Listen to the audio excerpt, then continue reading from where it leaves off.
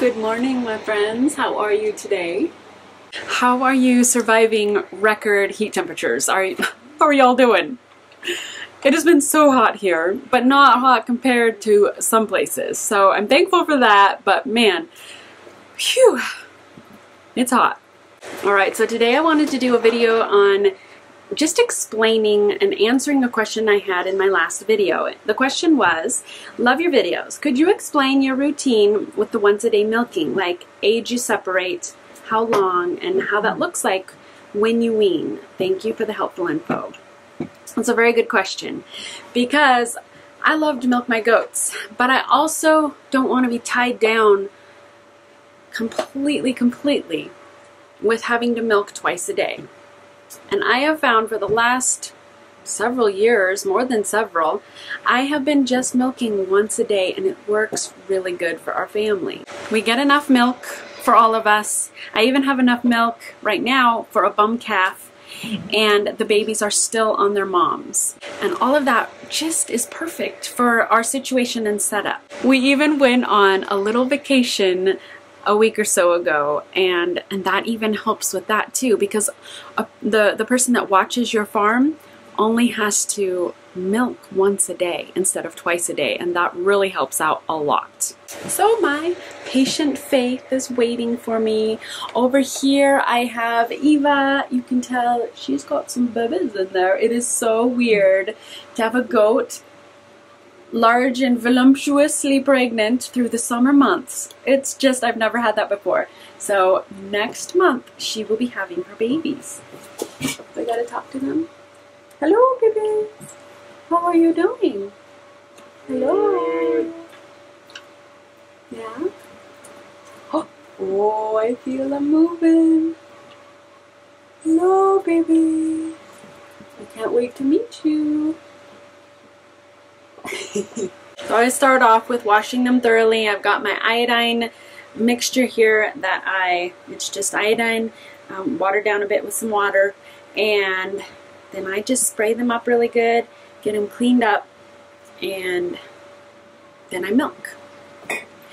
So the thing to know is that when you do it this way, sometimes you'll get more milk than other days. So sometimes the babies, you know, I'll come out and the mamas will be laying down, and then they'll get up and immediately the babies are like, ooh, food. And so they'll get their drink in, and then I bring the goat in. And then other times they've not done that. So really it fluctuates. There's not a consistent amount of milk that you'll get doing it this way just because of that. But I'm milking 5 goats right now, and it's definitely enough for my family, other families, and the calf. So, yeah, babe. Get over there. Up there. So I can tell that Faith is more well endowed this morning. She's got a bit more than normal. So, and really, hers are getting to that point where they need to be weaned. Anyways, that'll affect it too. They're coming on. So they were April, May, June. Yeah, so they're 3 months old right now. So they're getting to the point of needing to be weaned and go to their new home. So really, I guess that's something as you work through this with your own herd of when they're having their babies. I already have a video on my channel about when you can start milking and the different ways that you can wean or separate to milk. So I'm not going to go into all of those details in this one, but you can definitely go and watch that one because it has a lot of helpful information in it. So I think it really just comes down to using just your wisdom, knowledge of your goats and your setup and your situation as you work through just how much milk. Now, when you milk, the goats, when they're raising their babies, they will save and not let down milk so that their babies can have the milk if that's needed. It's like they just know how to do that. For all goats, it's different. So I have several different types of goats as far as milk goes, and some of them like Delight are making a huge amount more than their babies, but then Fiona isn't. And when I milk her, I'm not getting much from her now because her babies are on her. And so I guess that's something you just kind of gotta feel out and work through. Mama? Yeah. Let's switch goats. Here we go. Okay, here comes Fiona. No. Just a second. There you go, good girl. Alright, Faith. Let's get you out of here. You cause problems when you stay in. Yeah, you just think you're the star of the show. You do. Yeah. No crowding to come in. Go, Faith! No, you don't get to come in. No, you stinker. And so Fiona here is the one that I mentioned that doesn't produce a lot of milk outside of her babies. And so when you have the kids still on your dough, you just, and when you're milking once a day and just starting, it's going to be kind of a learn and adapt. You're going to learn your goat, you're going to learn what works, and just kind of work through the issues and just how your goats are as you and they adapt to milking once a day.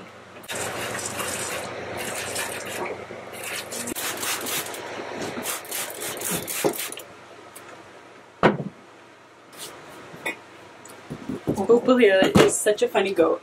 I forgot to give her some grain. Just a second. Alright, I forgot. I'm sorry. There you go. Alright, let's try that again. She is such a funny goat. She has a lot of personality. Just like her mama. Her mama is Olivia. And so she's producing milk for 3 babies. And whoever can sneak in a little bit, like I shared in the last video. Oh, it's so funny. As far as weaning, I wean about at 3 months of age about. I don't know. I like to keep especially the girls on their mama as long as possible. I wean the boys. And then I guess as far as the boys, I've been doing 3 months because then they have more time to develop. And then right before they go to their new home, I castrate them. And so that's something to just consider. So I keep them on for those 3 months. And then they go to their new home. And the boys are castrated when they go home. Good girl. Good girl. I feel like milking this way once a day is really like the best of both worlds. I get the milk, the babies get the milk, but I'm not tied down. I can do all my chores in the morning, but in the evening, if we want to go do something fun, if we want to go out to eat, if we want to just do chores that aren't as extensive in the evening, we can do that. And it's not a problem. It's wonderful. You're stuck. If you don't, just wait till I... No, you stop! Go away! Please stop, you guys.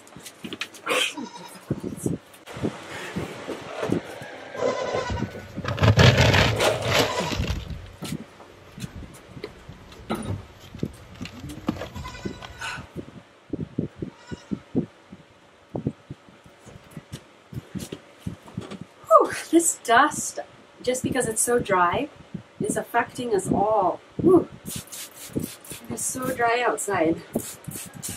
We're having a record drought, record dry year, and grasshoppers in the area. It's kind of been a little, I don't know if the word's scary, for a lot of people in the area. You know, the question, what are we going to do with our cows? What are we going to do with our animals? How are we going to feed them? How about in your area? Has it been the same? Have you been going through the same fears? Is it happening there too? The people haying in our area, you know, they've been getting 1/4 of what they normally do. with no hope of regrowth for a second cutting. Well, so even for my goats, I've been wondering what we're gonna do for hay. And it's kind of a scary thought, but it's also a really good opportunity to practice my faith. And do I believe that God will supply all of my needs according to his glorious riches? Do I trust his promises? And do I really believe he's faithful? So it's a good opportunity to really see what's in my heart and to just trust him in everything, to guide us where we need to be and what we need to be doing as far as feeding our animals.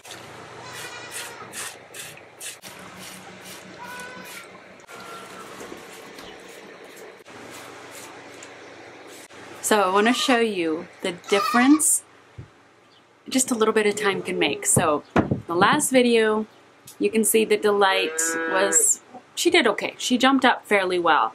But now she's like eager to get into the barn. She's pushing in, trying to beat all the others. And she just jumps up here like a pro, like she's been doing it all along. I'm still tying her feet back. But it's so wonderful to see that she is like eager to get up here and ready to do it. So again, I just know that I've gotten quite a few messages from people saying, oh, help, my goat is being so naughty on the milk stand. Is there any hope? And no.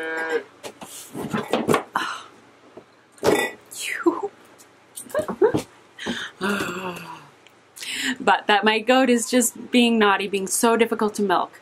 And I get it. I understand the frustration and that it's true, you cry over spilled milk. But I also can say, don't give up. Keep working at it. They get it after a while. Some goats are more stubborn than others, but just keep working at it, being patient, and making it a good experience for them, and they will come around. So I guess that's my encouragement for you that are struggling with a goat that's difficult to milk. Get you out of here so we can get the light in. Okay? Let's go. Light. She is coming in. Yay, didn't she do so good? What? Good job, Delight. That was, oops, you didn't get your head though. I forgot to open it, huh? Well, let's fix that. Hopefully without any issues. There you go. Alright, let me get you some of this. Still doing the hobbles on her. She still lifts up her leg and she's just she would definitely put her foot in the milk and spill it. She's just a big goat. Go feed that rescue, my Delight. Alright.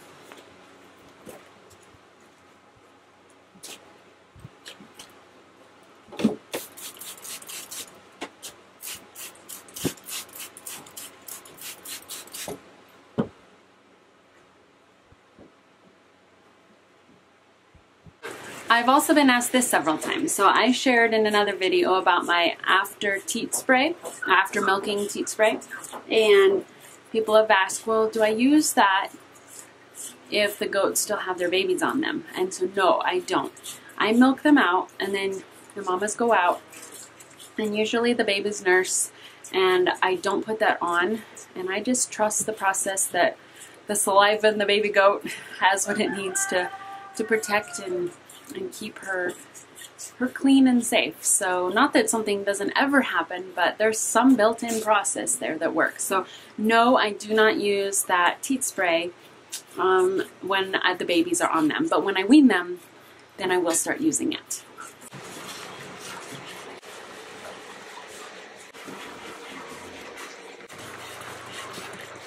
See, she's doing really good. It's when she gets to the end of eating her grain that she gets antsy, and if I'm not done, she gets antsy and then starts to step and rock, and if her feet weren't tied back, we'd have a mess of a milk. So I hope this gives you some ideas on how it can work for you and your goats and your family and your kids. And that it will keep you so that you're not as tied down, but you're still getting this delicious milk. As usual, check out the different playlists on raising goats on my channel. And I appreciate you guys. Thank you for watching, and I hope you have a blessed day. What was the other questions? Did I answer them all? One thing I could share a bit more info on is just the weaning process. So last year, I had all my babies sold. They were weaned when they left home. And this year, I'm hoping the same thing will happen. And that seems to be the easiest way, because then you don't have a bunch of bleating babies, not bleeding, bleating babies, because I know we've had neighbors come over and say, "What's that noise? It sounds like there's babies crying," and like human babies, and it's not. But I guess that's what I found is the easiest way. But if that doesn't happen, I have a separate pen that I will put them in and wean them that way. I have also had a year where one of my wethers didn't sell, and the mama weaned him naturally. I left him in with the herd. You know, he was weathered already, so there wasn't issues of breeding or anything. And she just weaned him, and he never was, you know, got separated from the herd. So again, it's different with every goat. It's different with every situation and farm and setup. But there's lots of different options and way things work when you're dealing with animals and when you're weaning. I think we got it. I'm eking it out. We almost got it.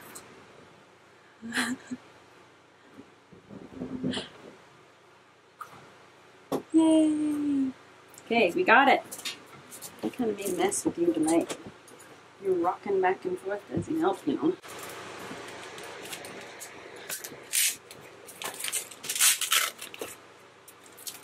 So I wanted to also share with you how then I ended this process right now. It's different during different seasons, but right now, because I have this calf to give milk to, I want to fill up my jars, and then what's left I will give the calf. So I bring out my jars, I strain it out here, make sure that, you know, those are all sealed up and clean and strained, and then I just give the rest of the calf. So with that nut butter bag, just look, that milk, there is not a speck of anything in it. There's no hair, no dirt, no hay, nothing. So it's all clean. So I love that about the nut butter bag, that it just keeps it all clean to begin with.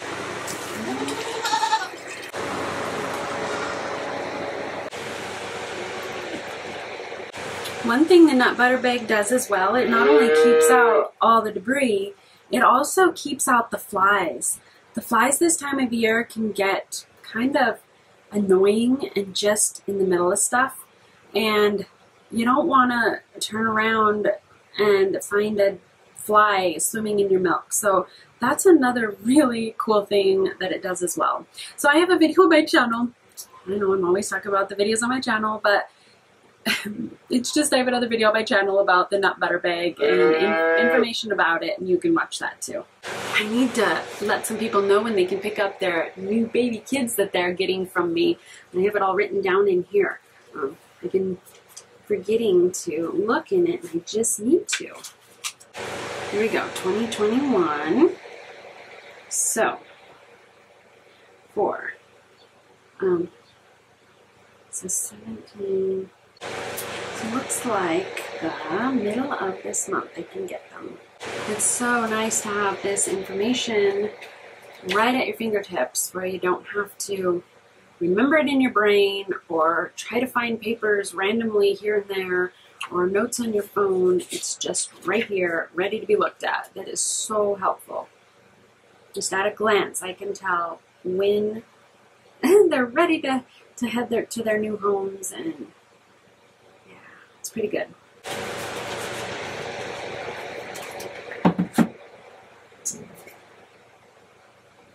All right, we got them full. The calf.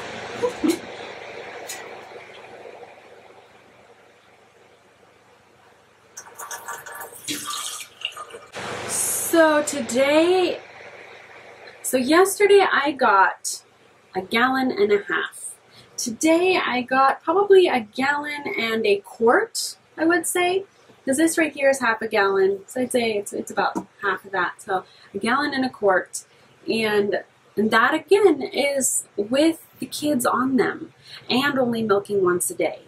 So definitely enough milk to go around. And actually I'm trying to decide. So I actually have been giving the calf 0.5 gallon. So because today I don't have anyone picking up milk and we have enough in the fridge, I'm actually just going to take some of this and dump it back in with the calf. And that'll be good. We'll all get enough. There we go. Yeah.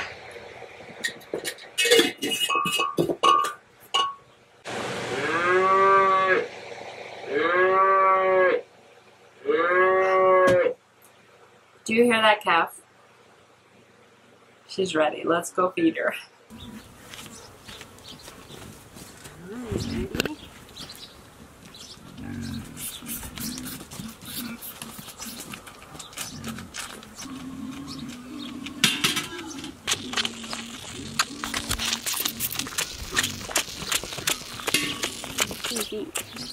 Pretty good. Good stuff.